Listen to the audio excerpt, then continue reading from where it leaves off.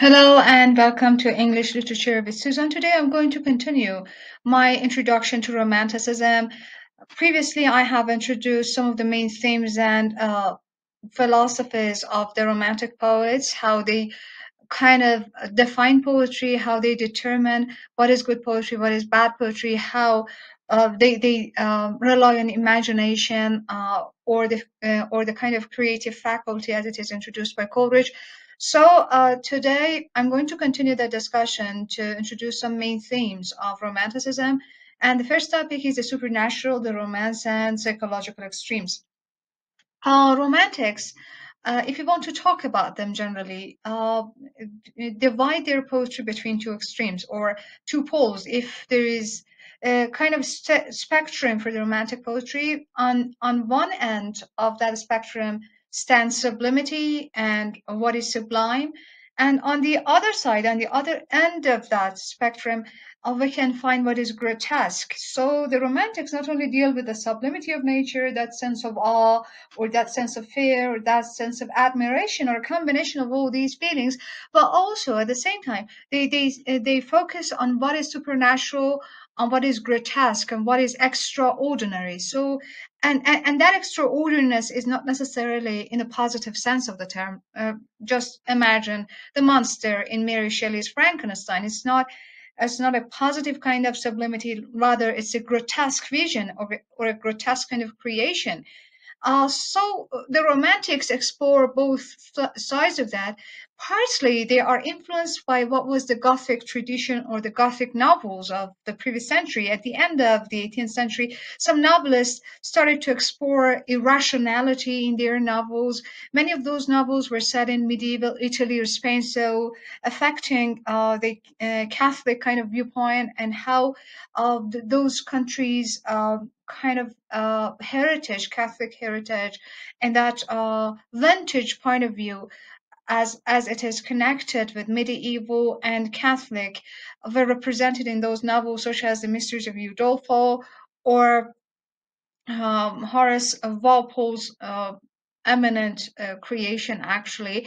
So all these novels they were written in a tradition in which we saw, for example, a kind of isolated place or landscape and a tower or a building with some subterranean passages and a woman captivated by an evil main character. So these are just like the imagery or the kind of themes or major topics dealt with in those Gothic novels. The Romantics also are influenced by that atmosphere, Gothic atmosphere, for example, Lord Byron and his Manfred, but not necessarily all of it. So they are kind of influenced by Gothic tradition and the medieval revival, but they have also added the tinge, the color of the romantic grotesquerie to it. And the romance, of course, the source of that kind of romance comes from medieval forms of romances and psychological extremes. Psychological issues or psychological topics were quite modern at that time. For the first time, the exploration of the psyche, the self, the definition of that kind of the soul or the spirit of the human beings in the form of what is now called, what is today called psychology, but for first time just discussed the workings of the mind, the workings of the memory. Different theories were available at the time, and the Romantics tried to show them one way or another in their works. Uh, Coleridge, for example, in the Biographia Literaria, which is a kind of book of criticism or book of philosophy of poetry and literature written by Coleridge, explains that when he and Wordsworth were working on the lyrical ballads, his division of labor was to work on the supernatural or to affect the supernatural issues. And the poems, for example, in the Rime of the Ancient Mariner, which was one of the strangest kind of additions to lyrical ballads, and it was reacted in this way by the critics. The critics were reacting negatively to that. What is it? He explores what is supernatural, the idea of the life after death or death men walking, the idea of death just throwing dice with life and death, the idea of the soul, the spirit. I don't know, the idea of that a 9 fathom deep creature just following the ship. So all of them are there, or the supernatural kind of influence of that beard um, upon the whole crew of the ship. So Samuel Taylor Coleridge, not only in this poem but in his other poetry, not necessarily published in lyrical ballads like Christabel, like Frost at Midnight, like Kubla Khan, explores such ideas. There is always a supernatural color in his works, or in his poetry, we can say in general. And besides that, we can say that there are stories written at the time of the Romantics, other in the form of narrative poetry, sometimes works of fiction, stories of bewitchings, hauntings, and possession, shaped by antiquated treatises on demonology, folklore, and Gothic novels, supplied him and other romantic the means of impressing upon readers a sense of occult powers and unknown modes of being. Uh, and famously, Jane Austen has written a parody to all this, Northanger Abbey, in which she mocks that Gothic tradition, but anyway, it was available at the time. And also, those themes are explored and dealt with in Jane Austen's novel. This painting is actually by Caspar David Friedrich, and it shows that kind of medieval abbey, which is among oak in that kind of grotesque and gothic atmosphere. Many romantics, when they talked about Gothicism or that grotesquerie, have such scenery in mind. So they kind of share what is called the theme of medieval revival in Romanticism, especially that they uh, borrowed some elements from those medieval romances. Or the, as I already said, some of the works were set in Italy or Spain to show the interrelationship of Gothicism or Gothic tradition, medievalism, and Catholicism. Generally speaking, we can say that the Romantics were in search of the addition of strangeness to beauty. This is what Walter Pater has written about the Romantics. Walter Pater was a Victorian aesthetician, and he was concerned with the formation and construction of beauty in a work of art, and he thinks that this beauty, sometimes in the case of the Romantics, is added up to what is strange, as it was the case, for example, with Edgar Allan Poe, as he's also mentioned here. There's a quote here: "There is no exquisite beauty without some strangeness in proportion." So, and you can read his short stories or his poetry, like The Raven, to feel this. So, the Romantics not only talked about beautiful, what is, you know, extra sublime even, but also about what is beautiful or strange in a negative sense. So that grotesquerie is again the case here, like the story of the Beauty and the Beast. The Beast that is just that kind of romantic beauty, but just covered in something ugly. But you can feel that beautiful aspect of it. Different romantic poets deal with this idea of Gothic and grotesque in different ways. So, for example, we have William Wordsworth, who, in some of his poems, like We're Seven, explores the different points of view of a child and an adult, and how they judgment of a child can violate the judgment of an adult person. So he deals with that kind of psychological aspects or the poles of psychology of a mature person and a child.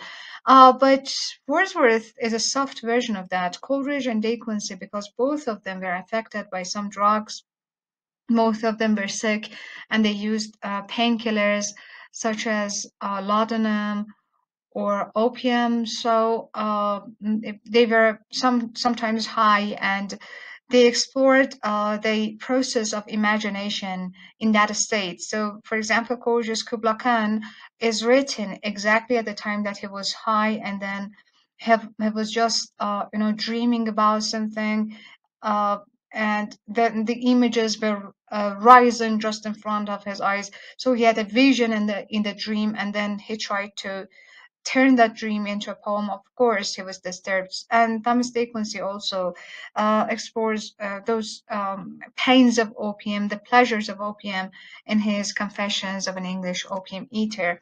John Keats, is a specific case. John Keats was always haunted by death, and in his poetry, death appears as a character, sometimes in form of a femme fatale, a woman who's killing, or who is just giving some harm to the main character, like what is the case in La Belle Dame sans Merci, a medieval form of revival, because it's about a knight who is bewitched by a woman who has brought death to him or many others. So, in this poem and in some other poetry written by John Keats, he deals with that topic. He considers death as that kind of strange character appearing in the lives of human beings.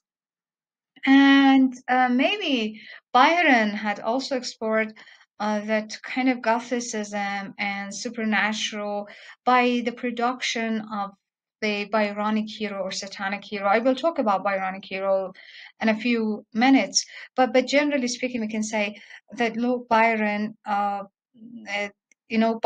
dealing with forbidden topics such as incest in his play Manfred, or some other things he had written, not necessarily incest in them, but forbidden topics. By dealing with forbidden topics is experimenting with the extremes of human morality.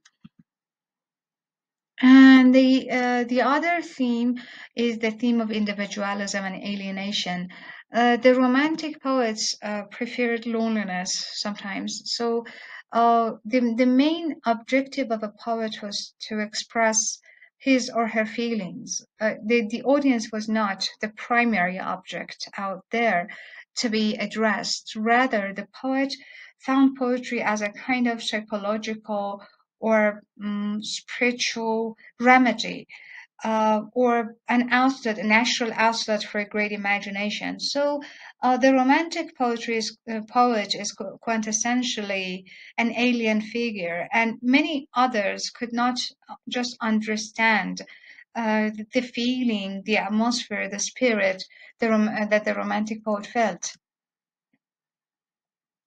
Famously, Hazlitt has written of Byron, Byron and his loneliness, or his kind of interest in creating lonesome characters.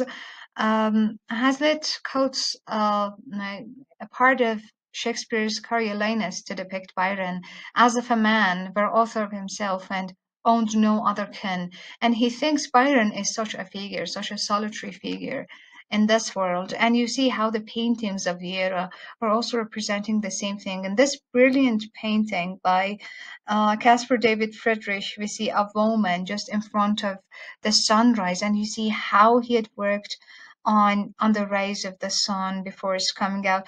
And once again, we see a lonesome figure in close contact with nature. So as you see in this context, many writers' choice, it was a choice to portray poetry as a product of solitude, and poets as loners might be understood as means of reinforcing the individuality of their vision. So if they emphasize that we are different, they also show that how the literary products stand out and are different from other literary products, because they are made out by a lonesome mind. They were not influenced by any other figures. They were unique and virgin in their topics, in their language, in the themes dealt in those works. And that's why, and exactly it is for this reason, that many romantics, when they want to talk about nature, or they want to, when they want to explore the beauties of nature, they prefer wilderness, those caves, or those uninhabitable places in the wilderness, which were far from urbanization, which were not influenced by humankind, because like them, this part of nature was also pure and unique, and not yet. you know, just polluted by the presence of the others, or even if they were in places in which others were. For example, in case of William Wordsworth's Tintern Abbey, he's in Tintern Abbey, and in that abbey there were, for example, many beggars or other visitors, but Wordsworth just doesn't see them because he wants to explore the relationship between himself and that building or that natural beauty or scenery. About the genres of Romanticism, besides poetry, which was the topic of discussion till this moment, we can talk about other novel genres in, being introduced in Romanticism. One such genre was familiar essay. Essays previously were influenced in English literature, were influenced by figures such as Francis Bacon. And Francis Bacon is the one who had talked about the scientific method, how you you just follow an algorithm to do a research, and how that research would, for example, turn up into an essay. What today we do in doing research is much influenced by Francis Bacon. But the Romantics did not believe in such objectivity. Rather, they wanted to write essays which were very familiar, very subjective. And the figures who had, written such essays are William Hazlitt, Charles Lamb, and Thomas De Quincey. About the characteristics of this genre, we can say that familiar essay uh, produces or even shares in the intimate feelings and the commentaries of the author with the audience, so the audience is not embarrassed to talk about, even embarrassing topics, often presented as if prompted by incidents in the author's private life. So, like the Romantic poets, the Romantic essayists also talk about subjective attitude and on an eclectic range of topics taken from the personal life of the author. Other literary forms of Romanticism includes drama. The picture you see here is actually a painting of a girl called Beatrice, and Shelley came across this figure in his readings while he was living in Italy, and it inspired him to write a play about her. I will talk about this play later, but there was a problem with drama at the time. First of all, because of the Licensing Act. Licensing Act meant that whosoever it was, what dramatist, what poet, it doesn't matter, wanted to publish and then just stage a play to make a performance out of his play in a theater house, had to be licensed by the Lord Chamberlain. So you could not do this unless that very figure will let you do that. And it was very difficult because of some socio-political issues, especially the French Revolution and the American Revolution. The English were very conservative, and they didn't let the theaters produce dramas. The Romantics were controversial figures. They talked about forbidden topics on the one hand, and on the other hand, the government was worried about that. And we can also say that theater houses were crowded places. So a majority of the people, or kind of gathering, a big gathering of the people, was a threat to the government because the play's subject matter would induce something in the audience, and then the audience would come out and start like a street riot or something. So the government was very conservative in that case. And another issue with romantic dramas, especially those written by Byron and Shelley, was they're dealing with uh, forbidden topics. So, for these many reasons, the poets wrote plays in form of closet dramas. By closet drama, we mean the kind of drama which is supposed to be read rather than be performed. And examples are Byron's Manfred, Shelley's Prometheus Unbound, and Shelley's The Cenci. Manfred is about one other Byronic hero. He's a Faustian figure Uh, he's non-repentant. He rejects both divinity and saturnity, and he accepts death and his guilt. And why Manfred is problematic? Because of its subject matter, which is the forbidden sin. The forbidden sin is not named in the play, but from the implications, from the hints which are in the play, we know that it is incest, and it is also related to Byron's personal life as well. And generally, we can say that the problem with these plays were not the technicality. The stage direction was in a way that these plays could be performed, but the case was something else. On practical grounds, these plays could not be performed. They were unstageable. Especially, it is the case with the Cenci written by Percy Shelley. In the Cenci, we have a father who kills his two sons and then rapes his own daughter, and then that daughter, together with her stepmother, kill the father. And well, that jurisdiction and the juries and Florence are just sentence her to death, and after enduring some torture in the prison, she dies. So because of the subject of the race, because the play showed the kind of issues in the jury and the kind of justice system of Italy of that time, in a way that it was related to what is up in England. So the corruption in that system was easily understood and perceived by the audience to be similar to what was up in England. And it was very dangerous for the English government, for example, to let such a play to be staged. Prometheus Unbound shows Shelley's extreme kind of idealism. We know that Aeschylus has written a play, Prometheus Bound, because Prometheus had stolen fire from the gods.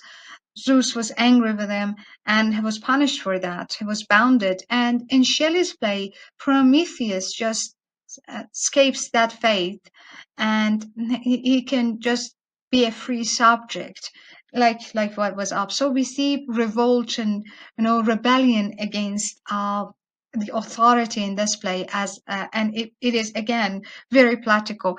Remorse is not that much practical, and it is considered to be the most successful romantic play because it was staged for 20 nights in 1813. The play was originally called Osorio, but Coleridge later on, some years later, changed some other, some themes and ideas in that play, and changed the title from Osorio to Remorse. It is a kind of gothic. It is happening in Spain, the Catholic Spain, and we see, for example, the issues between the Muslims and the Christians at the time. It is the story of two brothers. One of them tries to kill the other, but he's not actually murdered, and he comes back to the story with a new form, in form of a magician, and tries to take revenge from his brother. And it is about the remorse Osorio is going to just endure in that play. I talked about Manfred being a Byronic hero. Let us just check out the characteristics of a Byronic hero. A Byronic hero has a distaste for social institutions and social norms, and he has his own norms of living. He has his own rules of living. Even if he is a social figure, like, as for example, Don John, but at the same time, he cannot stand all those restrictions imposed on a figure in the society, especially the English society. Conflicting emotions or moodiness. Generally, a Byronic hero is moody. And if you've read Wuthering Heights by Emily Bronte, or if you've watched the movie, the character of Heathcliff is one. High levels of intelligence and cunning are represented. He's sharper and smarter than his peers. He's also very self-critical, so not only critical from the society, but critical of himself as well. And mysterious origins and troubled past. Either the Byronic hero doesn't have a past, or if he has one, is a problematic one, like Don John, self-destructive tendencies. So not suicidal necessarily, but he is not living in a satisfactory way. He's not content with his life, and alone and rejected from society. And this is a natural result of all these. So these are the characteristics of a Byronic hero, and of course, the Byronic hero suffers from narcissism.